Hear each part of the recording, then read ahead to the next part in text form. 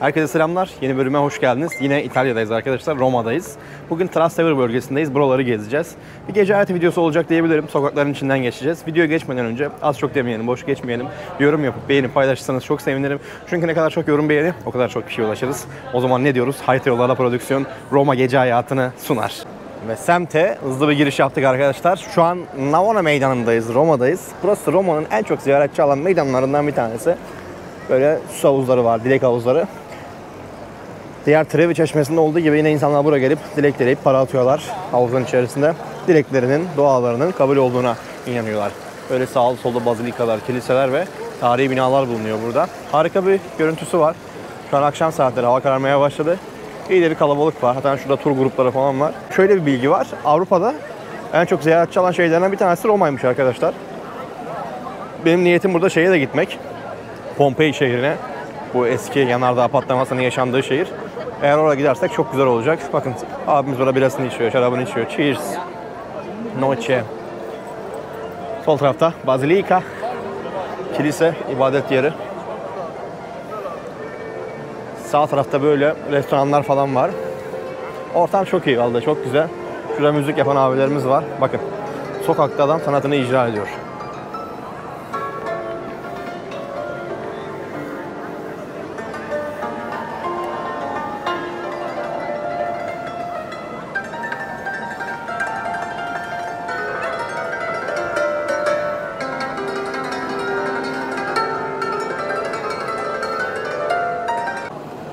Dayıcığım eline koluna sağlık.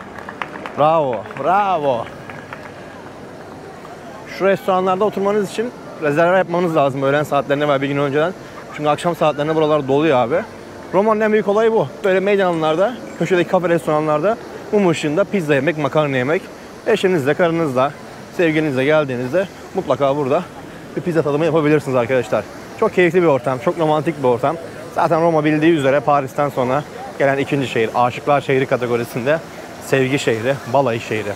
Birçok insanlarımız da, insanların hep %90'da burayı tercih ediyorlar balayı rotası olarak. Denize de yakın, Fiumicino plajı falan var ama bilmiyorum ne kadar temiz. Oralara gidince size göstereceğim arkadaşlar. Burada da Cafe Dominizano var. Bir espresso içelim ya şöyle geceye. Hızlı başlayalım, ayılalım. Ne diyorsunuz? Kestaneci Atıf Usta burada. Kendisi Yeni Delhili, Hindistanlı Yeni Delhili. Burada kestane satıyor abi. İşinin başında. Ciao, quanto vale? 5. Quanto? 5. Okay, grazie. 5 euroymuş abi. Küçük paket. 5 euro normal. 5 birim. Ucuz bence. Vay vay vay vay. Ortam romantik. Bayağı da Türk var. O dikkatimi çekti. Her yerde hemen hemen Türkler dolu abi. Dayım ne yapıyor burada? Bakın sanatçılar var. Dedik ya İtalya güzel şehir. Aşıklar şehri Roma. Aynı zamanda sanat dolu bir şehir. Burada gördüğünüz gibi dayım portre çiziyor. Oturuyorsun karşısına 5 dakikada 10 dakikada portreni çıkarıp veriyor abi. 15-20 euroda bir harçlık veriyorsun dayıma. Devam ediyorsun. Bravo. Bravo. Fiyatlarla ilgili bazen yorumlarınız geliyor. Hepsini okuyorum elimden geldiğince. Diyorsunuz ki işte 10 euro çok pahalı, 5 euro çok pahalı. TL olarak kıyaslamayın arkadaşlar. Birim olarak kıyaslayalım. Burada insanlar çalışıp örnek 1500-1600 euro alıyor. 60 euro alıyor adam örnek günlük. 3 euroya karnını doyurabiliyor. 4 euroya karnını doyurabiliyor. 8 saat çalışıyor 60 euro. 1 saatlik çalıştığıyla 2 öğün yemek yiyebiliyor. Bu da çok güzel bir şey bence. Şöyle meydana bir de geniş olarak gösterelim böyle. Akşamda Roma bu şekilde. Şimdi Trevi Çeşmesi'nin olduğu yere gidelim. Bir de Pantheon'a bakalım. Pantheon'da büyük bir bazilika, kilise. Bak diğer kestaneci dayım da burada. Grom, ice creamci, dondurmacı. Bir dondurma sallarız ha arkadaşlar, ne dersiniz? Evet, İtalyan dondurmacısı burası. Fiyatlar ne kadarmış ya? Küçük 3 euro, orta 4 euro. Dondurma çeşitleri bu. Maracuja and Nutella. Alıp deneyelim ya biz de. This one, por favor. Yeah. Nutella Nutella. Sì. Nutella maracuja. Maracuja e Nutella. Sì.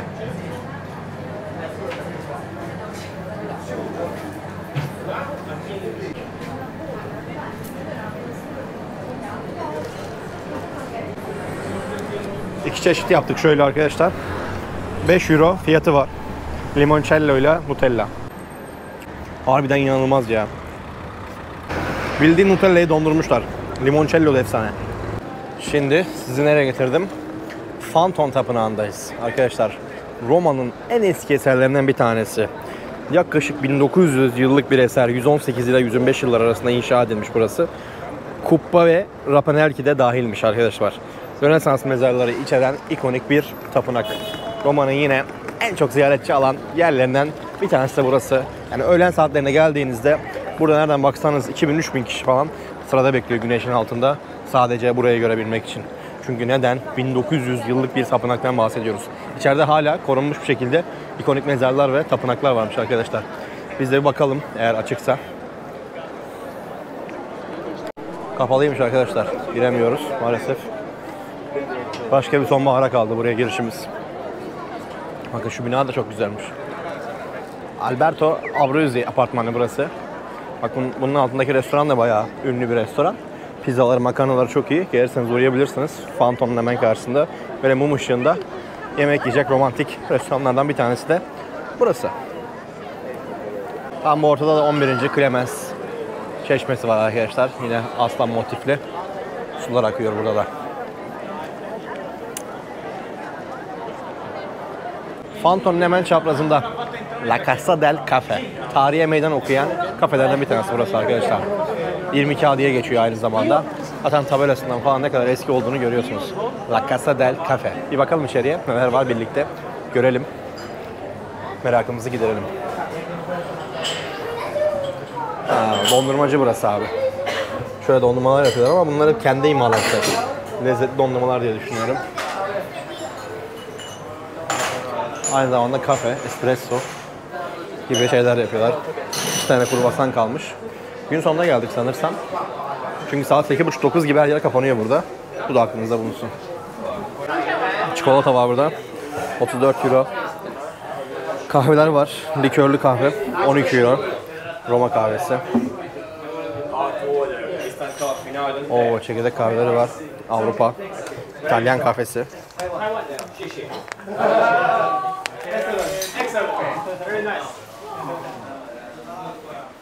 Vay. Kavurma makineleri falan da burada. 6.70 centmiş. Pek bir koku da alamadım ama nasıl bir şey anlamadım. Şurada da çuvallar var. Demleme yöntemleri. Moka presler, French presler. Abi 2022 yılını bitirdik. Hala moka preste, French preste kahve içiyoruz ya. Şunu biraz daha geliştiremedik. Buraya gelirseniz benim için bir espresso için lütfen. Şarapçı dayım burada oturuyor. Ekmeğinin peşinde o da. Pizzacılar Sokağı. Pizza, risotto, makarnanın adresi. Yan yana böyle 20 tane dükkan var. Bizim Antep'teki kebapçılar gibi düşünün abi. Herkes birbiriyle kapışıyor burada. Hepsinde fiyatları aynı. Yani burada margarita pizza 6 euroysa yan dükkanda 5,5 veya 6,5. Böyle aralarında maksimum 1 euro oynuyor. Gelip birini rastgele deneyin arkadaşlar. Mesela şurada Akilan Phantom var. Deneyebilirsiniz. Hi. Burası da yine bir sokak. Lezzet sokağı. Çok iyi ya. Ciao. Ciao, buonasera. Grazie. Aperatifçi. 1 euro, 2 euro. Burayı da göstermek istiyorum size. Ciao, buonasera. Burada da böyle Hollanda, Amsterdam usulü atıştırmalıklar var. Paneler, kızarmış peynir, tavuk, et. Kapalı pizzalar var, açık pizzalar var. Tezgaha gel. Tezgaha gel. Pizzalar burada kilogram usulü satılıyor arkadaşlar. Mesela şu salami, en bufala, peynirli. Jammonlu var. Margarita var. Kilosu 25 euro pizzaların. Margarita ise 18 euro arkadaşlar. Tartıp veriyorlar. Burada oturup yiyorsun.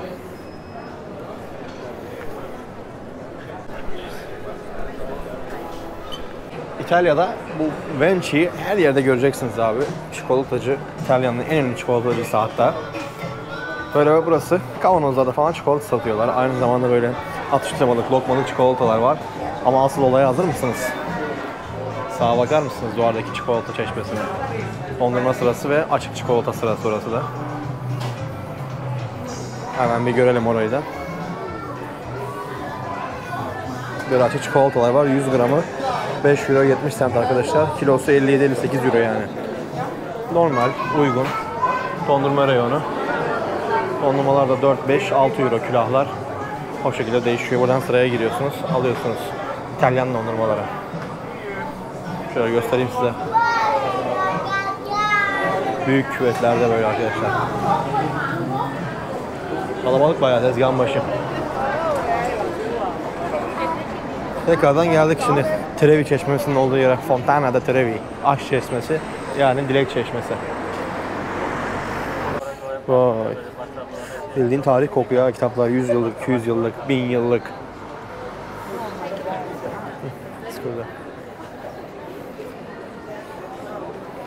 Polis arabaları. İtalya'daki arabaların böyle hepsi küçük bu arada. Çünkü neden? Ciddi bir şekilde park problemi var. O yüzden hep küçük arabalara biniyorlar. Hatta birçok yerde arabaları yan park ediyorlar. Minik olduğu için her yere sığıyor açıkçası. Tam bu noktada bir dayım vardı. Alaaddin'in sihirli lambası. Türk çıktı adam ya. Adama selam verdi Instagram'dan story çekerken. Çok ilginç bir karşılaşmaydı benim için de. Çok Türk'e denk geliyorum ama öyle bir sokakta gösteri yapan bir dayımın Türk çıkması ilginçti. Bakın burası Don Nino dondurmacı. 3 euro 4 euro. Pastalarını göstereyim size, İtalyan pastalarını ve cookie'lerini. Dondurmalar burada. Panzera. Çıtır çıtır kruvasan. Makaronlar var. 5,5 euro tanesi. Klasikler 2 euro. Burada da pastalar. Tiramisu 6 euro.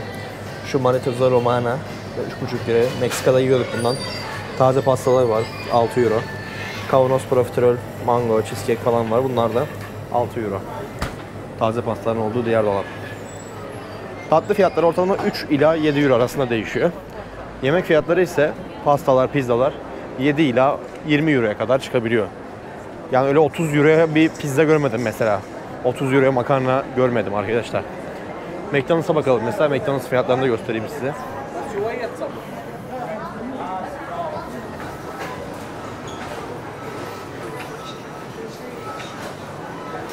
Şöyle bakalım abiciğim. Siparişi buradan veriyorsun. Türkiye'de başladı mı bu sistem bilmiyorum ama. English. Burada yiyeceğiz. Yemeyeceğiz de. Evet, ete giriyoruz. Big Mac tanesi 5 euro 40 cent abi. Bacon'lı olanı, normal olanı 5 euro. Bu sade abi. Menü istersek de 7,70 yapıyor. Large istersek 8 euro 40 cent yapıyor. Yani ortalama 5 ile 6 arası diye düşünüyorum. Tavuklara bakalım. Evet, tavuklar da aynı. Chicken Big Mac 5 euro 10 cent. Double'ı 5 euro 40 cent. Menüsüne bakalım ne kadarmış. Aynı. Big Mac'le aynı abi. Burada da 7-8 euroya karnınızı doyurabilirsiniz. Aynı zamanda böyle bir de pastanesi var. Burada da fiyatlar ucuz. 1 euro, 1,5 euro, 2 euro. McDonald's aslında yani böyle ucuz yemek için en iyi noktalardan bir tanesi. Nutellalı muffin güzel oluyor mesela. Sanat yapıyor resmen, bakar mısınız? Yaptığı resimlere. Harbiden professional ha. Hintli. Vay. Vay vay.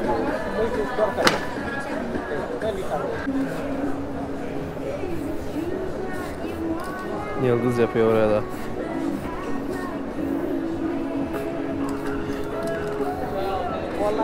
Vay vay vay. Helal olsun o zaman. Kafayı bulacağız şimdi, boya değişik koptu. Balık restoranı. Böyle taze taze balıklar var. Gelip buradan alıp pişirtiyorsunuz abi. Kilogram usulü yengeçler falan var. İstakozlar var. Bu istakozlar ölmüş. Öldürmüşler. Genelde canlı tutarlar bunlar ama tabi burada fiyatlar yüksektir, balık fiyatları. Öyle Asya ülkeleri gibi ucuz olmaz yani arkadaşlar. Mesela oysterlar var, istiridye. 12 tanesi 70 euro arkadaşlar. Of, fiyata gel. Tanesi 7 euro. Bu istiridye var ya, bunu biz kilosunu 1 dolara falan alıyoruz arkadaşlar Endonezya Bali'de. Burada neler var? Burrata peynirler falan var. 17 euro, 20 euro. Yine atıştırmalıklar 17-20 euro. Bak burası pahalı mesela. Çünkü neden? Kallavi bir restoran. Masadaki servislerden belli oluyor. Peçete yok. Peçete yerine mendil kullanmışlar. Yine geldik. Meşhur musluğun yanındayız. Dilek kuyusu, Dilek nehri, Dilek şelalesi, Dilek havuzu. Artık ne derseniz buraya bütün isimler yakışıyor. Burası böyle gece gündüz kalabalık abi. Gece gündüz izdiham. Roma'nın yine en sembolik yerlerinden bir tanesindeyiz şu an. Şöyle bir 30 saniye izleyelim mi sessizce arkadaşlar? Müzik de koymayacağım.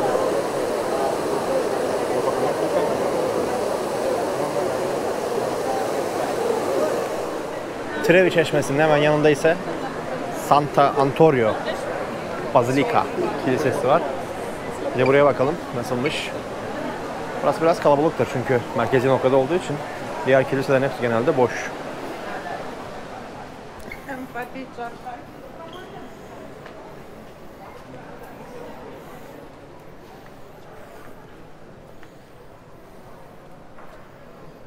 Burası da böyle bir yer. Efsane kiliselerin mimarisinin dünyanın dört bir yanında. Çıkalım.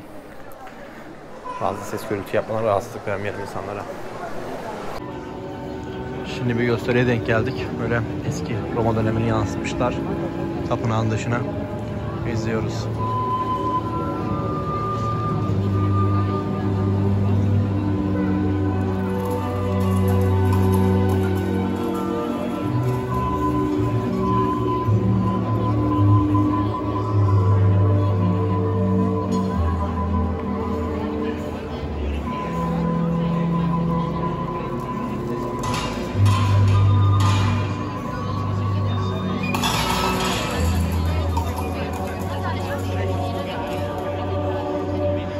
Ey Romalılar, siz de gittiniz bu dünyadan.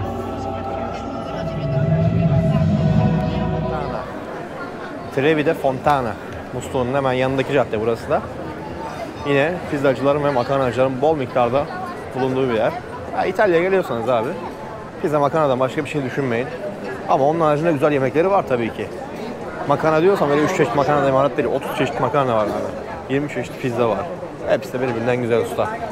Ben birçok çeşit denedim, yedim yani. Bir önceki bölümlerde de izlediniz. Güzeldi, harikaydı. Roma seyahati benim Avrupa seyahatim bence incisi oldu diyebilirim.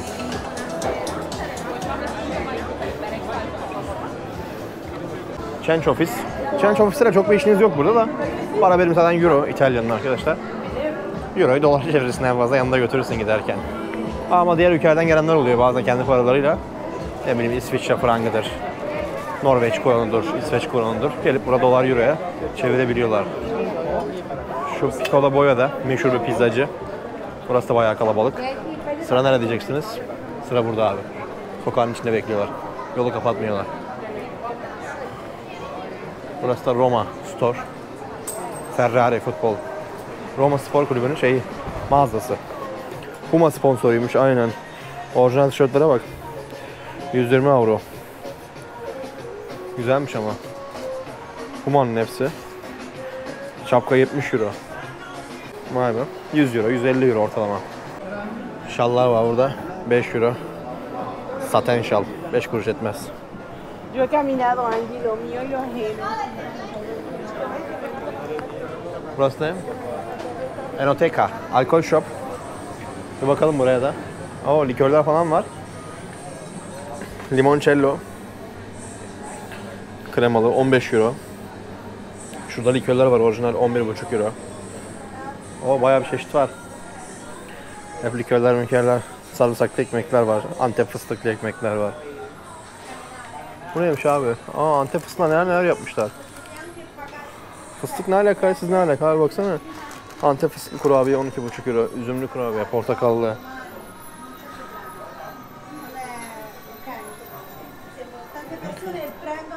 Zeytinyağları var burada. Şu neymiş abi? Kahve aroması galiba. 17 euro yazıyor. Bu 16,5 euro.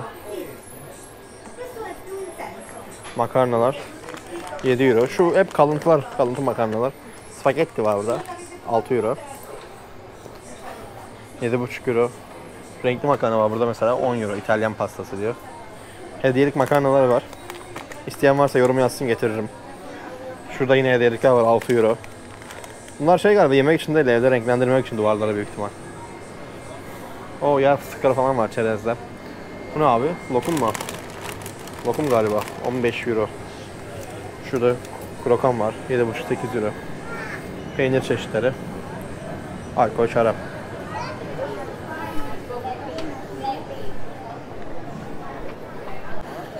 Klasik bir restoran. Makarna fiyatları bakın. 8 Euro'dan başlıyor spagetti klasikler. Daha sonra 10, 12, 14, 16. En pahalısı 18 Euro. Et çeşitleri 15-20 Euro. Aynı şekilde yine burada bir deniz mahsullerinin bulunduğu bir dolap var. Vay, kılıç balığı mı ne bu? Büyük, kafası yarım kalmış. Dilimleyip kesip burada satıyorlar yine. Yiyebilirsiniz. Burada da demir var, direk demiri. Asma kilit takıyorsun, direk tutuyor abi. Dünyanın dört bir yanında var şu direk olayı abi. Yani kilit takınca direklerimiz kabul oluyor mu bilmiyorum ama ilginç, çok ilginç hem de. O burası da limoncu, limone. Limonata var, fresh. Taze. Bakın sunumları yapmışlar burada taze. Vay, pizza yapıp buraya koymuşlar taze sunum görünsün diye. Hamur güzel yalnız, kalitesi. Makarnalar var.